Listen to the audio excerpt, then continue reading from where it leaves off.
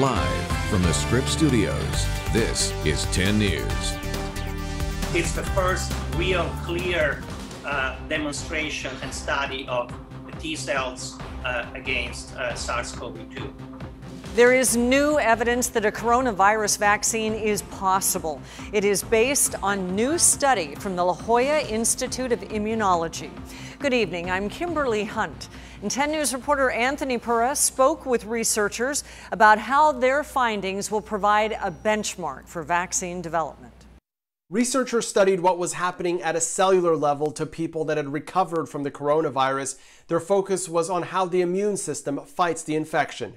Inside the La Jolla Institute for Immunology, researchers have been working to answer a pressing question in the fight against coronavirus. There is a lot of concern that the immunity from the coronavirus may not be very good and may fade quickly. Dr. Alessandro Sette and his team set out to get answers. Using blood samples of 20 people that had recovered from COVID-19, the research focused on so-called T cells. The type of cells that seek out and kill the infected cells. So they're really the cornerstone of immune response. They wanted to know if the T cells of someone that's recovered from COVID-19 could recognize the virus and respond. We were able to ask the question, can we see T cell responses? And we do. We see very nice, strong, robust immune responses. Their data provides a snapshot of what a successful immune response looks like and what those looking to create a vaccine will want to replicate. It's the first real clear demonstration. The team also studied blood samples collected from people before the pandemic and found something surprising. Though the donors were never exposed to the virus, their T cells reacted in some capacity. Sette says it could be because most people have encountered some of the more common cold coronavirus and built some level of pre-existing immunity. It may explain why COVID-19 affects each person very differently. Could it be that there is, in some people, a pre-existing immune response that maybe is not sufficient to fight off the virus, but gives you an edge? The results of the study will be shared with other researchers around the world. Anthony Pura, 10 News. The USNS Mercy will make its way back home to San Diego tomorrow after being in LA to help with the pandemic. The ship left San Diego in March. And 10 News reporter Laura Acevedo shows us its mission in LA to treat non-COVID related patients. For nearly 2 months, the USNS Mercy was docked in Los Angeles, departing San Diego on March 23rd. With over 800 staff on board, the ship was sent north to help healthcare officials deal with rising cases of COVID-19 and fears of overwhelming the healthcare system. The ship was used to treat non-COVID-19 patients to help free up beds at local hospitals. Personnel on board had the ability to perform surgeries, treating things such as heart attacks, strokes, or even car accident victims. While in Los Angeles, 7 crew members did test positive for coronavirus and had to be moved off the ship to quarantine and recover. More than 100 others had to be moved off the Mercy to quarantine because of potential contact with a positive COVID patient.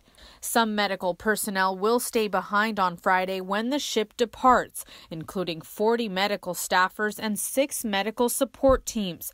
In a statement, the ship's commanding officer saying medical professionals on board Mercy are proud and humbled to have assisted. The ship will leave Los Angeles around 7 Friday morning and is expected to arrive in San Diego during the late afternoon. Laura Acevedo, 10 News. 5 sailors who returned to the USS Theodore Roosevelt aircraft carrier have retested positive for coronavirus. An outbreak aboard the San Diego-based carrier was reported in March. The Navy evacuated about 4,000 sailors to Guam. They were allowed to return to the ship after a period of quarantine. The new cases came about after one sailor started experiencing symptoms. The COVID-19 death toll now tops 300,000 worldwide, with the highest number here in the U.S. where more than 85,000. And as ABC's Marcy Gonzalez reports, the Food and Drug Administration is sharing findings about a test used across the country, including at the White House, to diagnose the virus within minutes.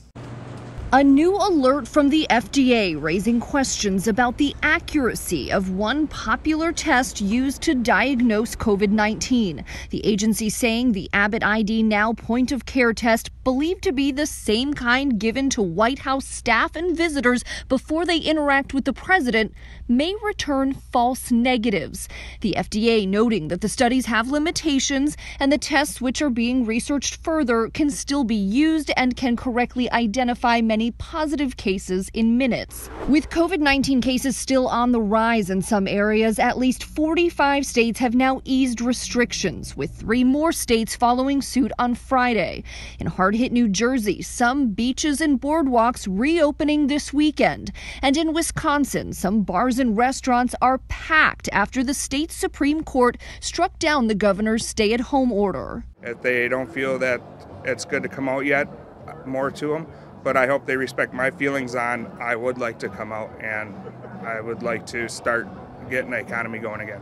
The CDC now out with new guidelines with specific guidance on reopening safely, saying restaurants should encourage social distancing and offer flexible leave for employees. Also recommending that schools and camps that reopen should stagger drop-offs and limit how often kids are together in groups. But in Washington state, some hairdressers petitioning to delay reopening out of concerns for their safety, as some experts continue sounding the alarm about the virus's spread.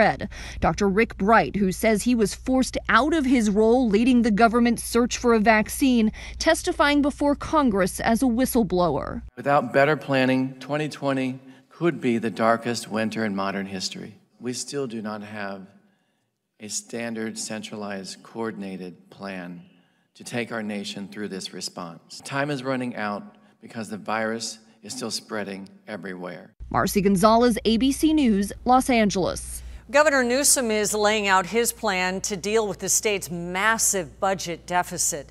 The state's deficit is currently sitting around $54 billion. The governor said there will be major cuts coming, but the goal is to avoid slashes to education, health, and safety.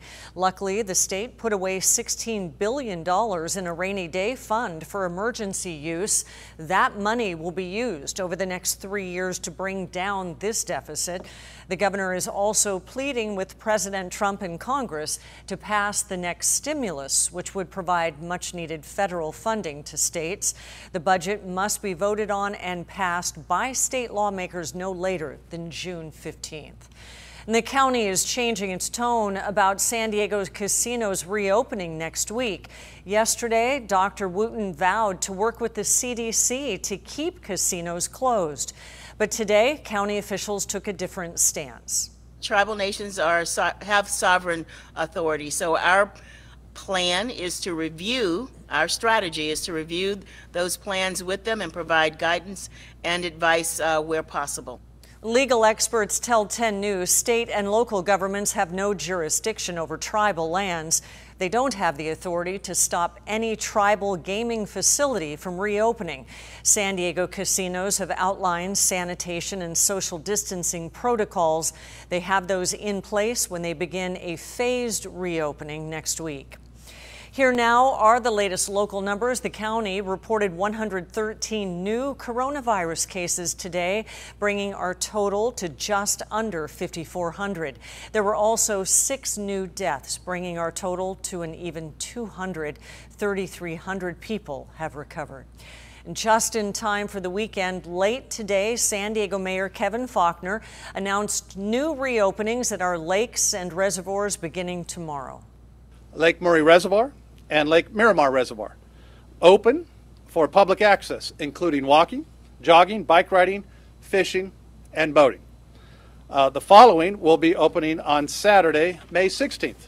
That will be the Lower Otay Lake Reservoir. That will be open for public access, including walking, jogging, biking, fishing, and boating as well. Per the county rules, parking lots at these 3 facilities will be open at 50% capacity. The mayor says the bathrooms will be cleaned every 2 hours. Requirements for facial coverings and social distancing will be monitored. El Capitan, Otay, and San Vicente reservoirs are still closed, but the mayor promised an update on those next week. A 10-year-old girl is recovering tonight after nearly drowning at a beach in La Jolla. Surfers pulled her from the water today north of Scripps Pier. They started CPR while someone called lifeguards. She was breathing when they arrived. The girl, who was with her father, was taken to Rady Children's Hospital. No word tonight on her condition. Fire crews knocked down a boat fire on Shelter Island tonight. This happened about 7 o'clock at a marina in the 2400 block of Shelter Island Drive. Crews had it out by the time we arrived. They said that the boat looked like it was under construction. No word on the cause, and no one was injured. Police are investigating a shooting that happened outside a liquor store in Webster. It happened this evening at the corner of 47th and Federal. Witnesses say there were 2 men fighting. One of them was stabbed. Witnesses then say the victim pulled out a gun and started shooting. Police found no suspects or victims.